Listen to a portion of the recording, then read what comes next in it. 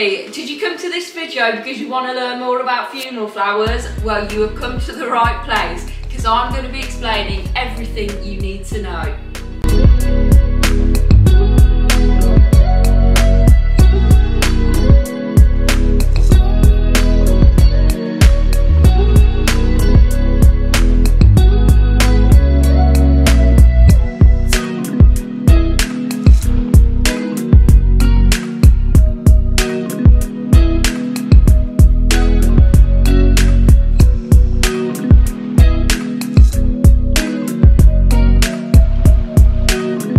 This video is going to be super duper informative for you if you're a beginner, if you're doing a DIY funeral flower job, or you just want to expand your skills really. So this video is going to be a sort of watch and learn. Today I'm making a dad funeral tribute, which you can watch me do whilst I answer some commonly asked questions that I've had on YouTube and give you some tips and tricks from my experience as well.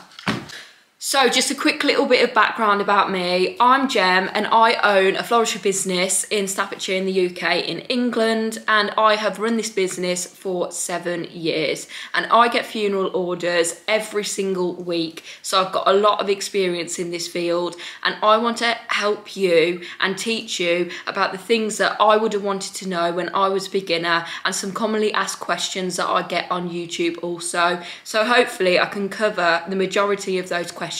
But if you do have any more questions, please don't forget to subscribe and ask any questions that you like in the comment box down below. I love answering all your questions. Let's help learn and grow together. So the two main funeral tributes I do are coffin sprays or letters. So this is a dad letter tribute, and basically I'm just making some ribbon edge to go round all the outside of the letters. You can do the inside as well. I don't tend to do so, I just flower that. So I'm going to be doing the ribbon edge all around the D, the A and the other D. And to measure how much ribbon that we need, which I'll just pick up. So I've pleated this, and if you would like to see how we pleat, we do have a video and we will link that into the description and you can watch that after this video.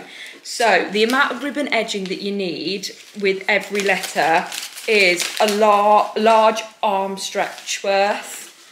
So this is going to cover the whole of the outside of the D, the A and the other D and any letters that you are doing.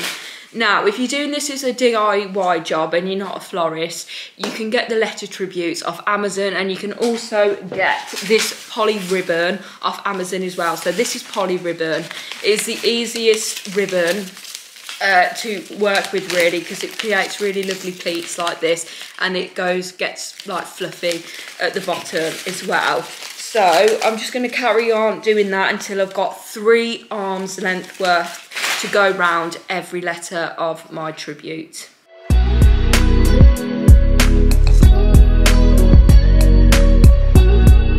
And the poly ribbon that I use is the A pack. It's got 100 yards, it's 91 meters, and yeah, this is in the red colour. They do every single colour, so don't worry.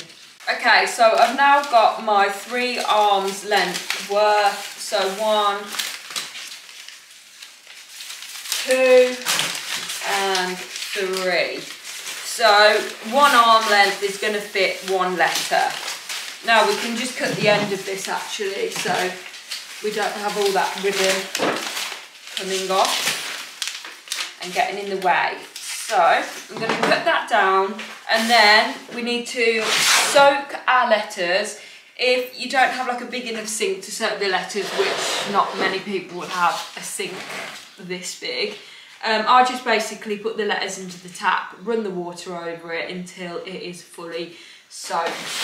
Another thing you can do is clean out your bath, make sure there's no shampoo or body wash residue, and then you can fill the bath up and soak it in there. That will give it a really good soak. But I'm just going to layer these on to the outside of the letters now. If you want a more in-depth tutorial on this, then we will link that video down in the description also. Now, I'm actually using these German or boss pins, some people call them. or you can, if you've just got any like sewing pins, or you can only get hold of just normal pins. These ones are pearls. I usually use those on like bridal bouquets to bind them together. You can use those, but it is a bit more expensive, and you don't really want to see the mechanics, and you'll be able to see the pearls on the end more. So I'm just going to go all around each letter in these. Okay, and then that leads me to my first commonly asked question, which is how do I approach bereaved families and have consultations with them? Now, when I first started, having my first funeral consultations, I was so scared. I was scared that I was going to say the wrong thing or things that offended them. Now, it really isn't that bad, seriously, and you'll just get used to it. So how I approach the families is, I say, hello, is this Mrs. Hall? And they'll be like, yeah, and I'll say, how are you today? I don't ask them how they are because it's obvious. And then they'll tell you, and then I normally go, have you had a little think about what tribute you'd like for Dad? So I never say your dad, I say Dad, because then they're instantly more comfortable with you. So, even just taking that one word out. So that's the one thing that I would say to do, really. It just makes them feel more comfortable around you. And then also let them take their time in what they are asking for and explain everything to them. Now that leads me on to my second asked question, and I'll just be 1 second. So this is my funeral brochure. Now, I used to have a massive funeral brochure full of so much work, and when I gave it to the bereaved families, they'd look through it and there was so much and it just got so confusing, and they'll be like, well, how much is this style in this sort of sized arrangement? And it was just getting too confusing, so I condensed everything down into a little book. And basically I just have a little bit about me, then Coffin sprays. Now I've got like 2 price points in here, if you can see. So I've got bespoke and traditional. So the traditional is a little bit cheaper than the bespoke, because some families want to spend their money on like donations, which is absolutely fine, that's so understandable, to like charities. And then I have my single-ended, have my letters, so you can have white-based or full flower, and if you want to add ribbon or flower sprays to them, you can. And then my wreaths, my hearts, cushions, pillows, bespoke items, and then that's it, and that's super duper easy for me. Now I have actually made one of these guides as a template on Etsy, which I will also leave in the description below. This has been my lifesaver. It's so simple to go through with bereaved families, because it is so simple for them and simple for me to know what they're going on about. And then just basically take your time with them, be patient with them, and let them explain everything that they want for their loved ones, so then they go with peace of mind knowing that their flowers will be perfect on the day.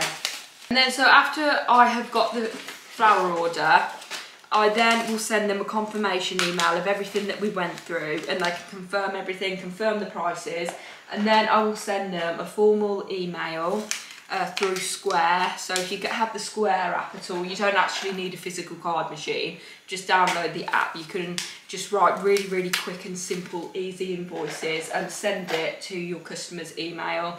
And then you can also pop the date on for when the invoice is due. So I always make sure that all my invoices are paid 2 days before, so then I have peace of mind that it's all paid for and it's all ready to go as well. Okay, and then, so another question is, when do I deliver the flowers to the funeral home? I always deliver my flowers by 9 AM to the funeral home on the day of the funeral. So I know all the flowers are there, I don't have to stress about it. That is the first thing I do, because funeral flowers stress me out the most. I prioritise them the most as well. And then sometimes I will get a thank you for the funeral flowers, or families don't tend to message really to say thank you, which is absolutely fine. No news is good news anyway. Just make sure all your flowers are perfect and you are good to go. You get asked for a special request when you have another consultation with the bereaved families, and it's something absolutely extraordinary and it's outside of your skills, I would literally say no. Do you know how much stress that will put on you? So basically, I had a customer a couple of months ago message me 2 days before a funeral that they were planning to go on and wanted some flowers, and they sent me this like magnificent intricate design, and there's no way I could have done that the day before. So I was like, I'm really sorry, like I wouldn't be able to do that in the time frame, and that's absolutely fine. Like, it is fine to say no. Don't take on too much work at all. You need to make sure that it's quality over quantity at all times, and that will really, really help you out in the long run, because you do not want any complaints. Okay, and then the next one is actually a really, really popular one. When can I start making the funeral flowers before the day of the funeral? Now, I say buy your flowers 2 days before and try and make them the day before. If you've got loads to do like I have, so it's Wednesday today and these are actually for Friday, but I've got a lot to do for this funeral, so I've started them 2 days before, which is absolutely fine. If you're getting the flowers in fresh, they will last. So the flowers will last up to 7 days to 10 days. So I always want to make sure all my flowers are fresh. I have worked in florists in the past that basically put their flowers in that have only got like a couple of days left in them. I really, really don't like that. I think that all the flowers should be fresh, all the quality is exactly the same, and you are good to go, and you know you're going to get happy customers. So if you're making them a couple of days before, it really, really doesn't matter, so don't worry about it. I prefer making them 2 days before, so then I know if I've not got enough of something, I can then order some more to come the next day, and it's all good, and it takes the stress off me a little bit, for sure. So yeah, so all your tributes that you're going to do are going to have a water source anyway, apart from like a sheaf, which is a flat bouquet. I would, where you can make that 2 days before as well, just make sure the ends are snipped and put in some lukewarm water and kept in a cool place, and you're good to go. They will all be perfect for the day, so don't worry about that. So just make sure that they're all ready for the morning before you go and send them to the funeral directors, and I wouldn't worry too much about it. Just as long as your foam is nicely soaked, properly soaked, everything will be okay. So literally do not stress about that. And then another question I get asked is, with funeral sprays, do you have to cut the flower stems at a certain length? No, not particularly, as long as they are cohesive to the foliage base that you've done, say a 4-foot coffin spray. So your foliage is going to be the same size as a 4-foot. So make sure that, say if you've got a rose, that your rose is the length of the edge of the piece of the foliage at the end, if that makes sense. Just don't make it too high, because it needs to fit in the hearse, and if they put it in and it's way too high, it will go on the top of the hearse. But I wouldn't overthink that either. It's absolutely fine as long as your flowers align with your foliage base. It is good to go, and we do have an in-depth tutorial about how to make coffin sprays. We've got a couple, so we'll link them down in the description as well. And those are done. So now we are on to cutting the chrysanthemum heads off, so we can stick them into the letters to create a white base. So I usually use 3 packets of white Bonita chrysanthemums. You can use Euro as well, or Baratica, but these are my favourite because with the Euro chrysanthemums, they're really temperamental. They can come really small and you end up using more. And the price of chrysanthemums have doubled, and yeah, so it's making my life very, very difficult. So the bigger the chrysanthemum head, the better, and it will fill your letters out better as well.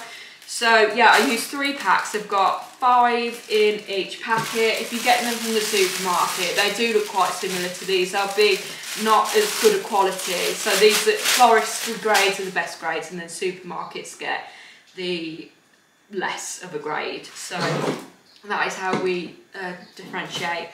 So basically, if you haven't watched our previous tutorials, I just cut the length down to about 2 fingers width. So that's a bit long, so I'll just cut that off a little bit.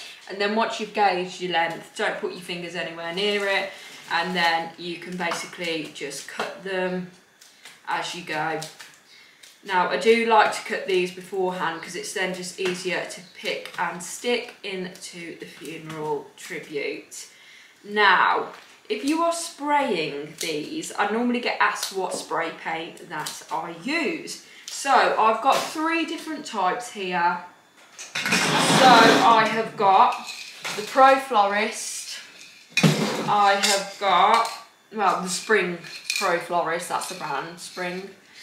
And then we've got the Oasis Easy Colour and just the ordinary Oasis brand. Now, this is my absolute favourite. So when I'm spraying flowers and foliage, it doesn't dry them out at all. So sometimes when you're spraying hydrangeas a different colour, you can come back and like some of the petals have died a little bit because the sprays killed them basically. This doesn't do it. It's super duper easy. It is water based, so it doesn't kill the flowers or anything like that, and it takes about 10 minutes to dry. This is just a godsend.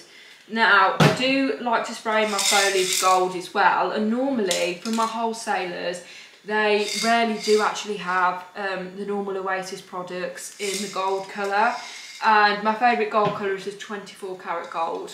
Now, this one is my second go-to, but it takes absolutely ages to dry. It like smothers the flowers and foliages in paint, and it does look nice at the end, and the flowers don't really tend to die, but it just smothers them with paint. It literally takes about an hour to dry. And then this one is sort of similar, so this takes ages to dry as well, and then when I go and pick up the foliage when it is dry, it is really sticky as well. So that's the Spring Pro Florist. So if you were going to spray chrysanthemums, any other colour, please make sure you get the normal Oasis spray if you can. It's just super duper easy. So anyway, let's carry on with this. Okay, so I've cut 3 packets worth now, and that's all going to fit onto the dad, but these are having sprays on, so I basically just with my finger just make sure that I put a little like rectangle on there, so I know that's where the spray's going. That doesn't need to be based. So next question is how do I price my flowers up? So basically, when you buy your flowers, you normally get them from your wholesalers, and it's without the VAT. So when you get your invoice, look how much they cost you, add the VAT to it, and then put your markup on there. So most commonly, florist markup are like 50 to 70%. So if you've got a 50% markup, you need to then go to your invoice.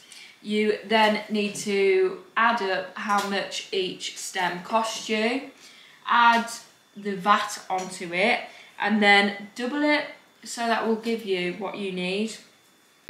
And then with the sundries, and I have been asked before what sundries are. Now, sundries are anything that's contributing to your product that isn't a flower, basically. So a sundry would be this dad base, the sundry would be this spray, the sundry would be these moss pins, okay? So anything that's not a direct flower. And I price these up because it's not really adding any value to the flower arrangement or bouquet. I only add a 50% markup on this. So this dad letter tribute at wholesale costs me about £10.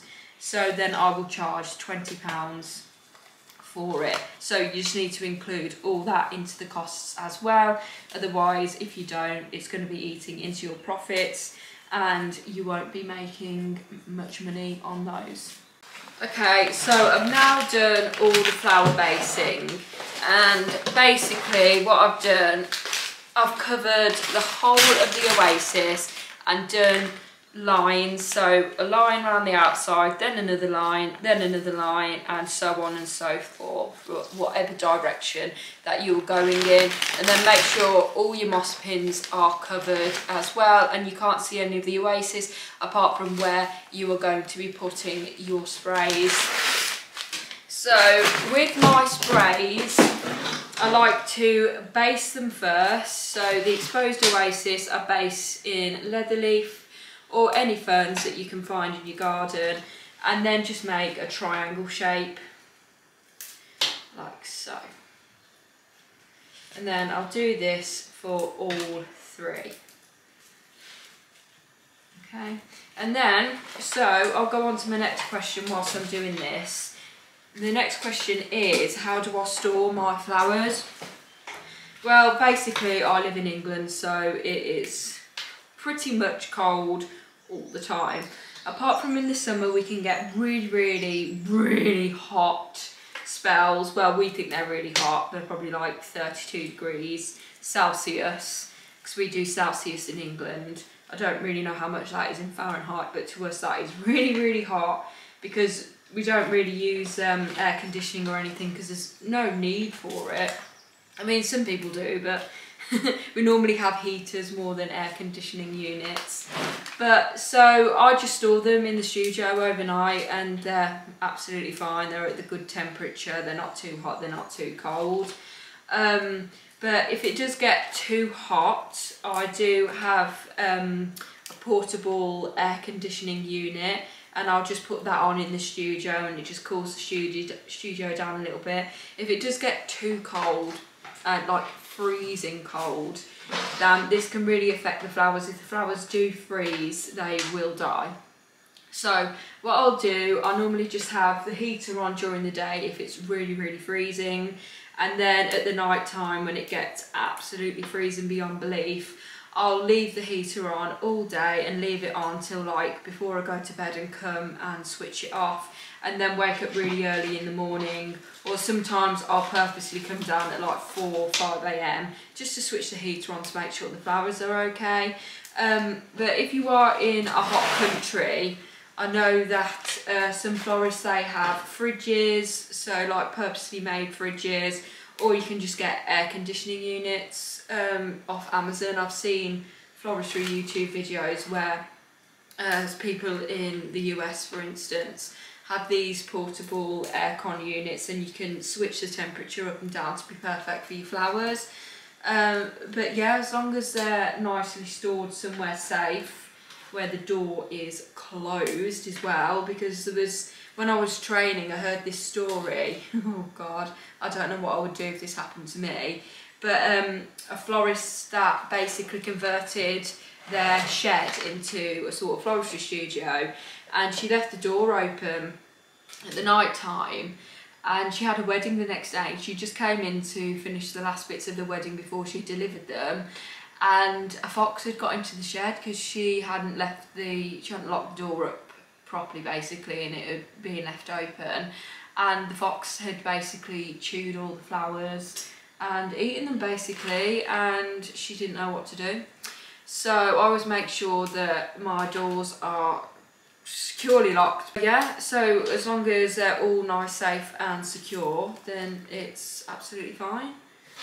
So yeah, I've done my base sprays now, then I'm going to add the roses in. So with the sprays, I charge £10 per spray. That includes the labour of me making them, includes 3 roses at £3 each, and the foliage as well. So I'm going to use 2 white roses. So I'm going to put one at the top here. And by the way, I'm taking the guard petals off, so they're the petals that basically protect the inner petals. And obviously they come from different countries, etc., and have been transported. They're going to have bruising on, they're a natural product, so it's all good. So I basically just cut my stems down, probably 3 or 4 fingers long, take the guard petals off, and then I'll put the red one into the middle. And then I shall carry on with the other 2 sprays, and then that one's done. And then after this I'm going to go on to the Grandad, so fun times for me. Yeah, if you just, basically if they're really fresh and they're closed and in a bud, just basically just blow on them a little bit and it opens them.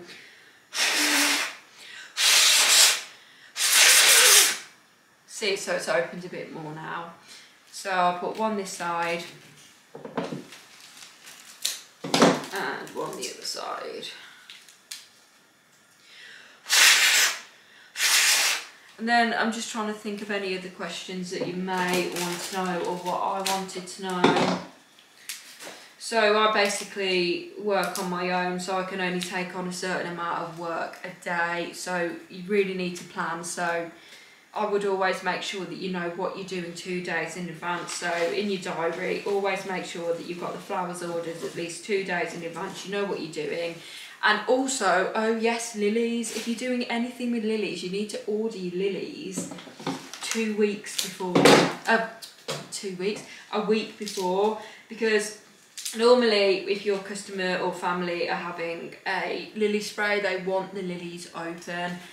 And if you're in a cold country like me, it takes absolutely ages for them to open. So always make sure that if you've got a lily spray, please make sure that you are checking your orders thoroughly.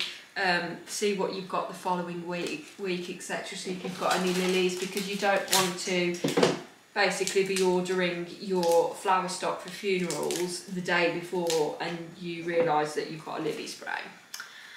And I'm not gonna lie, that's happened to me before. I'm just being honest. And I had a massive panic, but I managed to get some from my wholesalers, like older ones that had opened more, and they were perfect. So yeah, I think that's everything that I can think of at the moment. If you've got any other questions, just leave them in the comment box down below, or follow us on Instagram at Gem's Floral Studio, and I love answering all your questions. I get loads of DMs of questions, and I just absolutely love that people trust and want to know advice from me. I find it really lovely, and like, because I'm passionate about it, and I will know the questions that you want to know as well. I just love absolutely answering them and helping people, even from like social media aspects, how to grow your business. Just literally just ask me, because I wish that I had somebody that I could just go and ask. And don't worry, I am really friendly, so well, I think I am anyway. I'd like to think so. But so anyway, this is finished now. I'll turn it around. I just need to put the legs on this and it's good to go. So I hope you really enjoyed this video, guys, and I hope I did cover a lot of topics that you wanted to know. If there is anything else, again, just leave a comment down below, and I'll see you in the next video. Oh, and subscribe.